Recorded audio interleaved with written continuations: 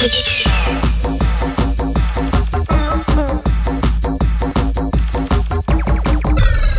let's check this out, how to create this kind of gamer setup by running the gaming layer on one computer and running the streaming avatar layer on a second computer. So I'm just going to flip my displays here, display my other screen, and so I've got this one instance of OBS. I'm going to say this is computer one. What you can do here is just do your window capture or display capture, and I'm just going to capture my YouTube.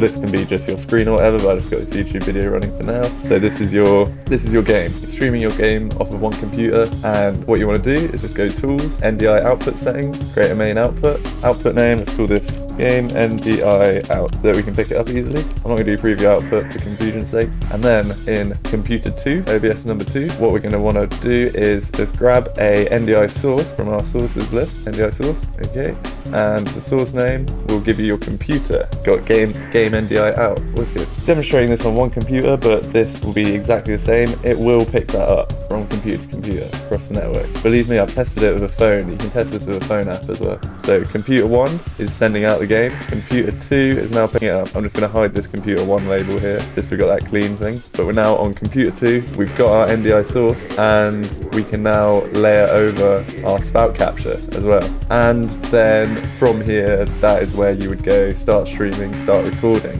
etc. So yeah, simple as that. If you just select that NDI out and then in, you can have this stream set up.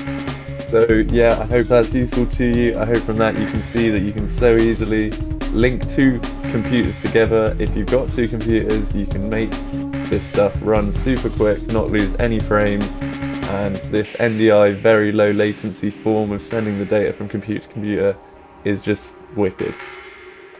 Super quick, super simple to set up.